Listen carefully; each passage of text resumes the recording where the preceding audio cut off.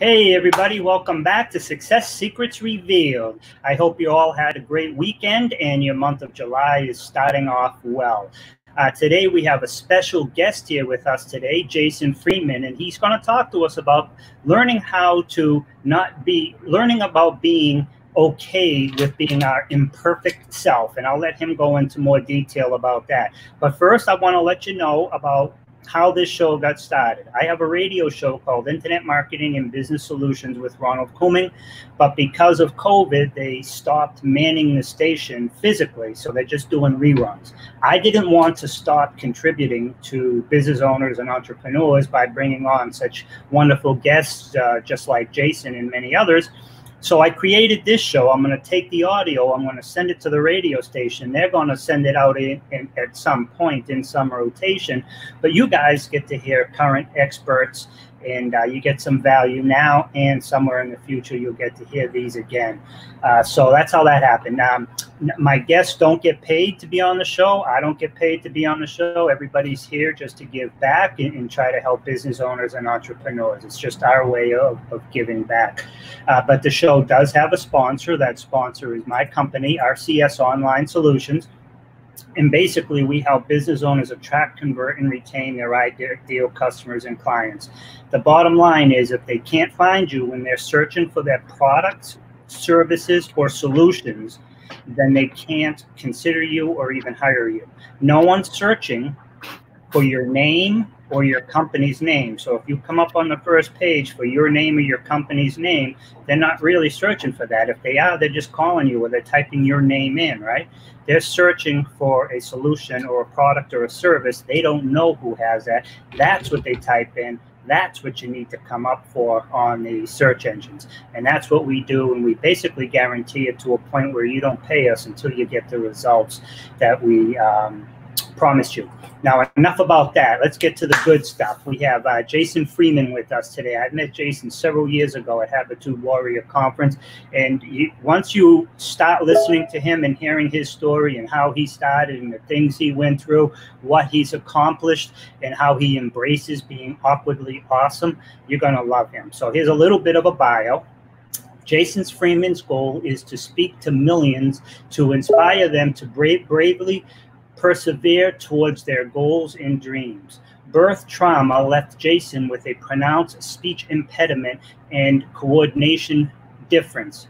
For years, he struggled with feelings surrounding his disabilities. In the last decade, he has taken countless steps that have transformed how he experiences life and what he offers the world. Jason double majored in English and social work at Augustana College and has a master's of fine arts in poetry. He currently is a professional speaker and perseverance coach residing in San Diego, California.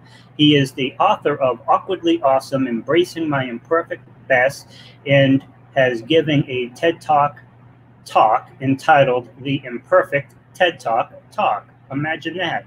Help me welcome Jason Freeman. Yay! Hey, thanks for having me, Ron. Thank you for sparing some time for us, Jason. How's everything going in San Diego? It's such a beautiful place. Yeah. Actually, I moved back to South Dakota. No ocean here, but it's still beautiful. Yeah, probably a lot less taxes too. Yeah. And you don't have to worry, I think. I don't know about their climate stuff, but two things that really worried me about California was the taxes and the earthquakes. So hopefully where you are now, there's no earthquakes. Yeah, it's feeling pretty stable here. Hopefully we didn't jinx anything for anyone. But Jason, no. I read your bio. I've known you for years. We met at Habitude Warrior Conference, and that's such a great conference put on by Eric Swanson for people like yourself, like me, back then when we were starting out in our speaking gigs. And, it's really where a lot of heart-centered people go and speak and learn. But tell us more about who you are and what you do and how you got to this point in your life. Thanks, Ron. So, Many people are dealing with challenges right now. Life has taken, obviously, many unexpected turns in the past few months. Well, my life started out with an unexpected turn and a challenge. I came a few weeks early, and I surprised my parents in the middle of the night. Surprise! When I was born, and luckily they got me to the emergency room in time. But in the process, my umbilical cord was kinked like a garden hose, which makes it hard for me to say the word umbilical. As a result, I have a voice uniqueness and a coordination uniqueness. Yep. But thank God, at least, you know, you're still with us. Yeah, thank gosh. I could have died at birth. Yeah, and now go on. I mean, I've heard you speak about how during your life, how that has affected you. And then now in the last 10, 15 years or so, you've gone on to not only overcome it, but actually help many others who might have similar situations. So for much of my life, I didn't want this unexpected challenge as part of my life. I was like, why me? I didn't even have a chance. This all happened at birth. But in the last 10 years, I started embracing the challenge of being me. And when I embraced the challenge I have to work with, my life opened up in a dramatic and exponential way. I love it. And that's giving presentations, speeches, writing books. You got a double major in English. I mean, I have trouble with there, and there, and two, and two, and which is which, and whether it's WEATHER or WETHER, and you know there's this thing called the Oxford Common or semicolon or something. I don't even know what it is, but I always hear people refer to it. I would have to Google that. But you got a double major in English, huh? English, and so yeah. Yeah, and a master's in poetry. So you've turned. But now, I mean, you've had these things, and they came to you at birth. You didn't ask for them. You know, it was super unfortunate. But you were, you know, bullied and picked on for it. And now, but you've gone on and created a, you know, a whole positive life for yourself, where you've written books and gone out and given presentations. Do you want to talk a little bit about like some of the stuff you went through, the what helped you overcome? I don't want to say being a victim, but just sitting back and taking it to now where you are, you know who you are, you're comfortable in who you are, you're writing books, and you're going out there and you're helping people. There was a time that something switched in you where you went from taking it to accepting it and excelling with it.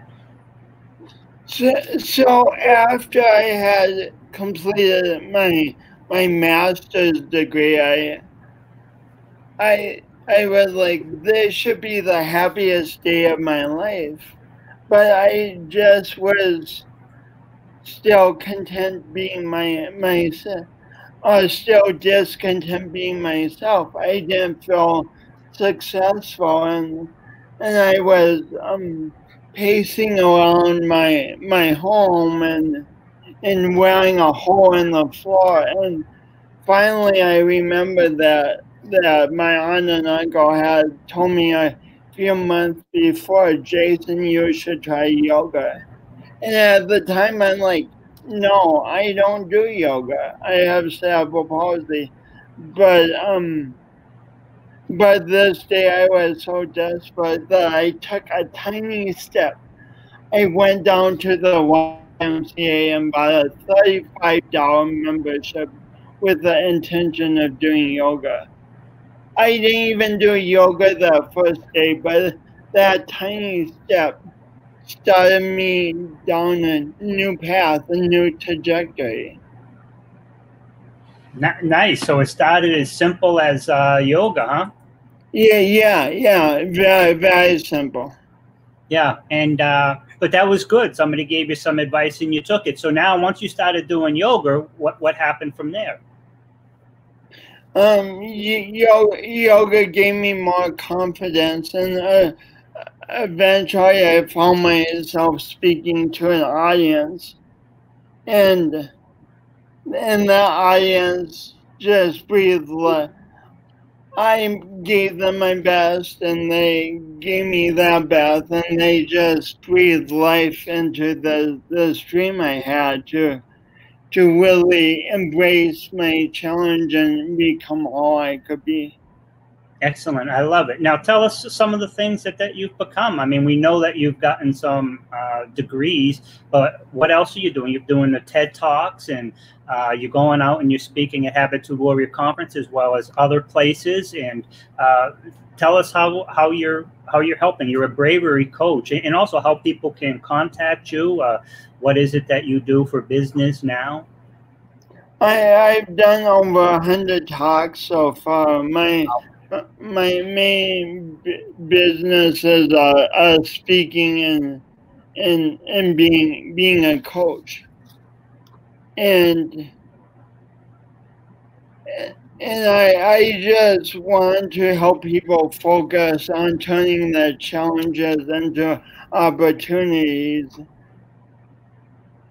instead of resisting their challenges and thinking, well, life should be perfect. I mean, it'd be great sometimes if life was perfect, but it's just not. So I say do your imperfect best. Give life your best, but when imperfections happen, instead of letting them stop you, allow them to propel you forward. Allow them to teach you the next step in your career. That's huge. In your business. That's huge, and that's so important. And that's kind of like what I was going to ask you. If somebody is going through life now with some challenges in their business or in their personal life, what are some things that they can do specifically to start the process of overcoming that negative feelings, or those I'm not good enough feelings, or something that will help them then, start moving forward towards being more like you? Okay, the first step is to accept a challenge. Accept the challenge. As humans, we have unlimited capacity to deny our challenges. For years, I tried to deny I had a speech impediment.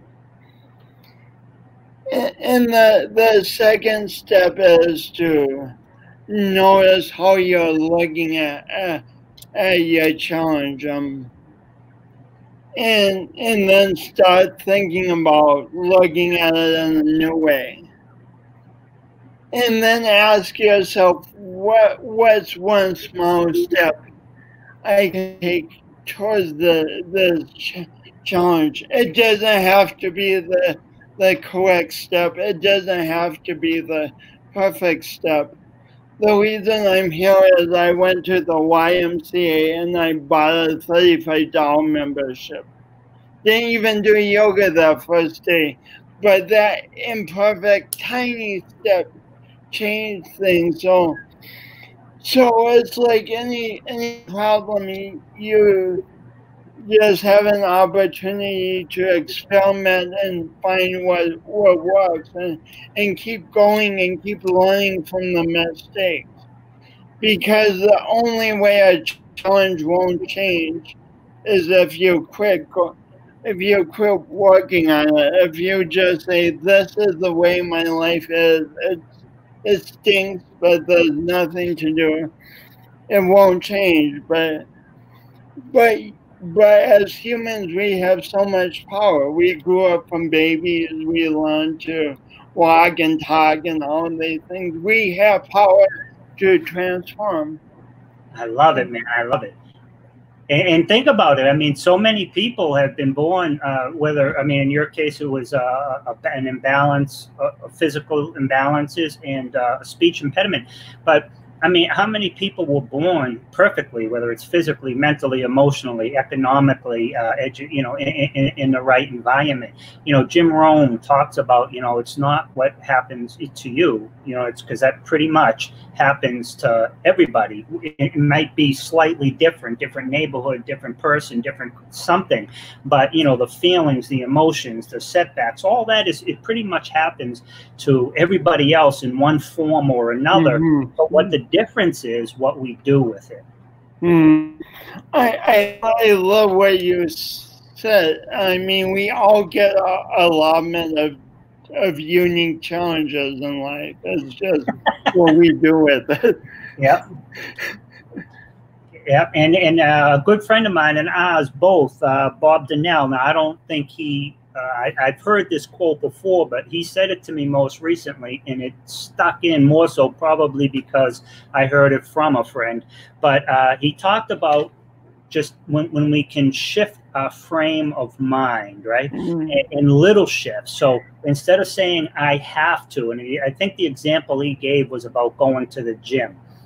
So if you're lying in bed and you're thinking about, I have to get up and I have to go to the gym, it now becomes such a burden. You know what I mean? I have to get up, I have to get dressed, I have to go to the gym, I have to come back, I have to take another shower, I have to wash the clothes, I have to do this, I have to do that.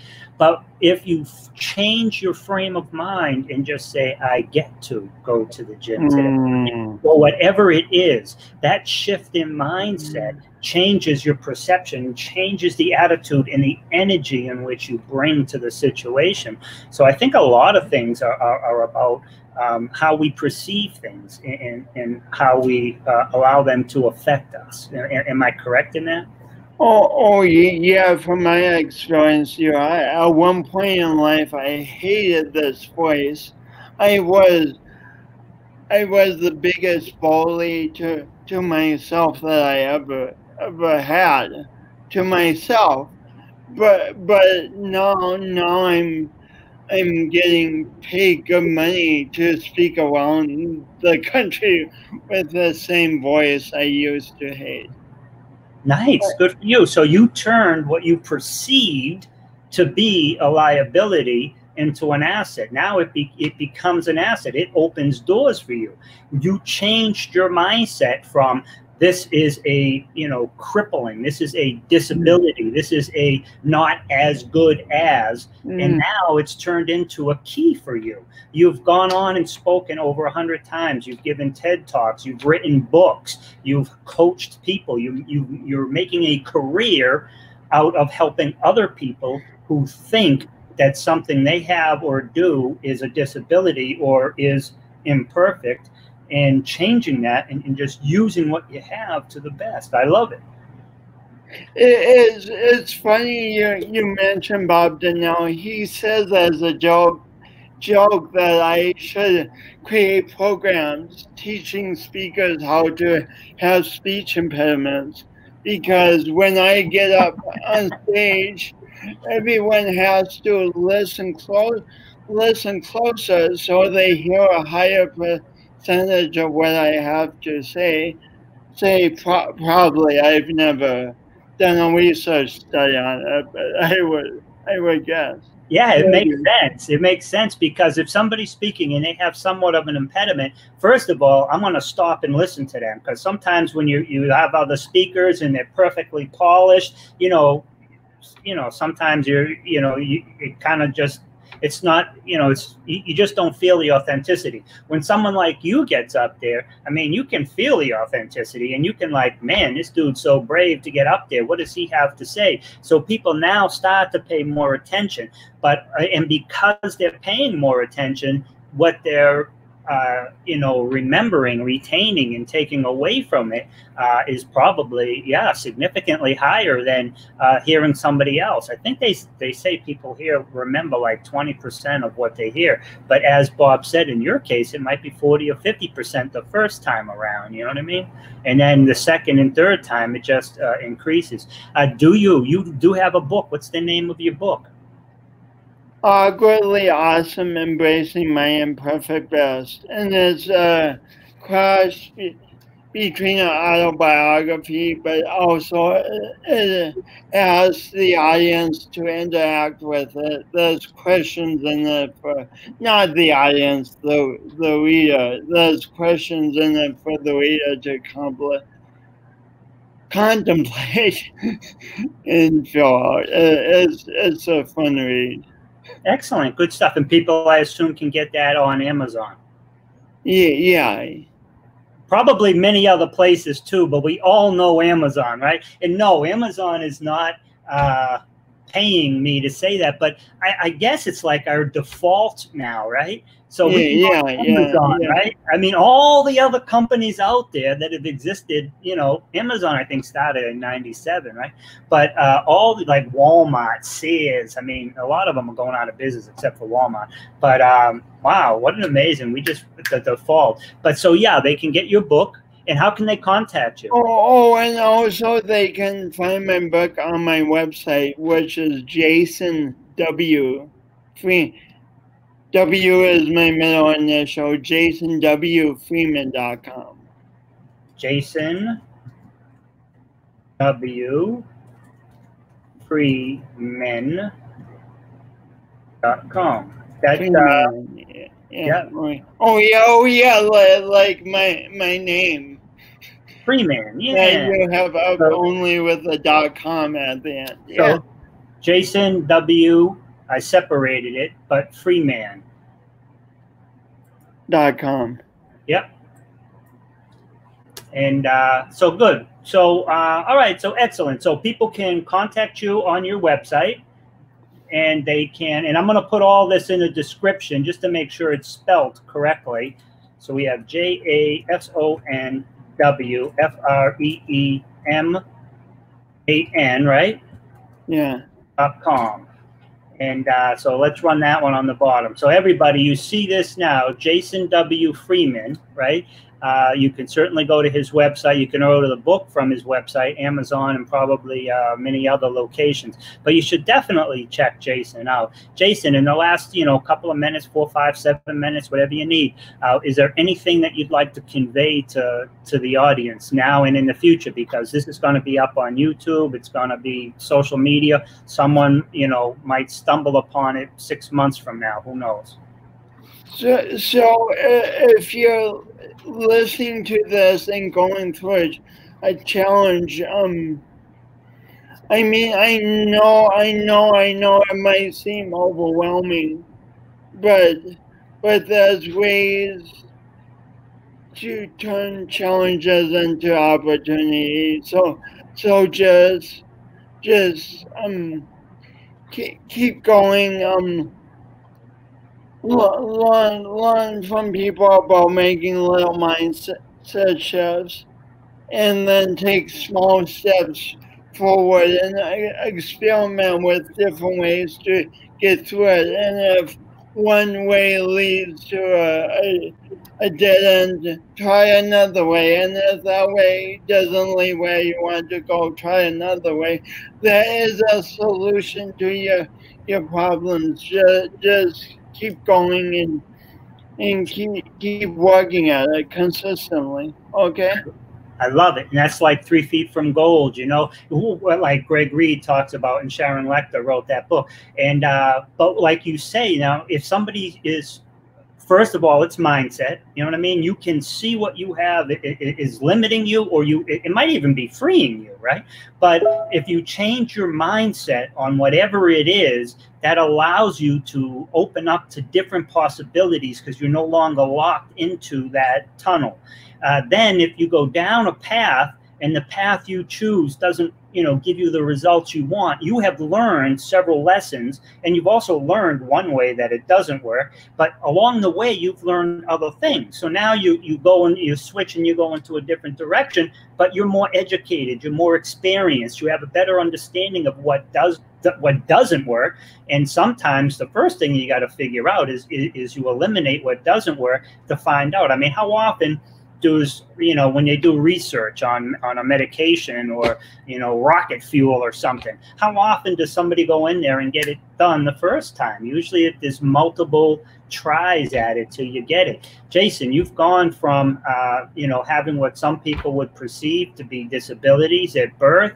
You, in childhood and in teen years, you were bullied, and then you've gone on to create amazing. You've got two double majors in English. You have a master's in poetry. You've given 100 presentations. You're an author. When I hear about people like you, I feel inspired, right? Because, I certainly wasn't born with a silver spoon either, right? But it also, I look at other people and I say, well, what's your excuse? You know what I mean? Just get out there and try. And if it doesn't work that way, that time, you don't stop. You just keep trying. Am I right? I mean, what's our options? Yeah, I mean, we have an option of quitting and living a boring life, but Yep. but I mean, like with online advertising too, I bet so many people just quit trying online advertising because the first time it didn't quite meet the expectations. So they're like, I got this, it's not good, but sometimes you just have to try as many times as it takes to get to where you want to go. That's a perfect point. And a lot of times I will have clients will say to me, well, I've tried that and it didn't work. Well, I'm like, well, what you tried didn't work. Doesn't mean online marketing, SEO, whatever the case may be, doesn't mean that doesn't work. It just means what you tried with who you tried didn't work. So to say an entire industry, and you know what I mean, you're right. So you just, sometimes you just have to go in a different direction. That's why in my company, we perfected it to a point where we don't even charge people until after we get them the results that we agreed to. In most cases, I mean, they have to have certain things already set up, you know what I mean? And, but we won't even charge them. So I love that you give that example because I hear it all the time. You're right. It's like, oh, that doesn't work. We've heard this and that. But 11 cents of every dollar spent online is through the search engines, and 89 cents rather of every dollar spent online is through the search engines. That's amazing. Yeah, 11 cents, and that's all social media platforms combined. 11 cents of every dollar. So I'm not saying don't do social media marketing, or if you either got to do marketing there, you're not going to put up a post on your friend's page and think you're going to make a lot of money. But if you have a large group or you have a large following, you then maybe can say things and market to them. But if you're just a regular user, unless you're paying those platforms, you're not getting any exposure of whatever your posts are. So so you're right on that. I love it. We're both educating people. So they've got to, I'm not saying don't do social media, but you've got to focus on the search engines, and then just take what you do on the search engines, cut and paste it, and put it into social media for free. So you know what I mean? And you get your cake and eat it too. Jason, but this is about you, my brother. You're an amazing person. Like I said, I met you at Habitude. Eric brought us together, and I've seen you there speak several times. I think I've been to 7 or 8 of those and spoke. Wow. Yeah, and I think I spoke a lot of those. Yeah, and I spoke at like 5, and the others I just attended because I just wanted to listen. And then also you start to become friends, and the people like you become friends, and it starts to feel like you're a family. And you come back home, and everybody, most people have a different mindset. So when you go to these events, you get to be around like-minded people. So it's a good feeling, because most of the time we can be in a room with 100 people and we're still alone. You know what I mean? So so it's nice. But again, I just wanted to say thank you so much. Is there anything in closing you'd like to add? No, thanks so much for having me on, Ronald. Excellent. And this will, like I said, I'm going to upload and then in the next day or two, and I'll send you all the clips, and you feel free if you want to share them and post them and comment on them and whatever. I think you're a great guy, Jason. You've done amazing things, and I think that pales in comparison to the amazing things that you're going to do going forward. Oh, I love that. Thank you. All right, brother. You have a great day. You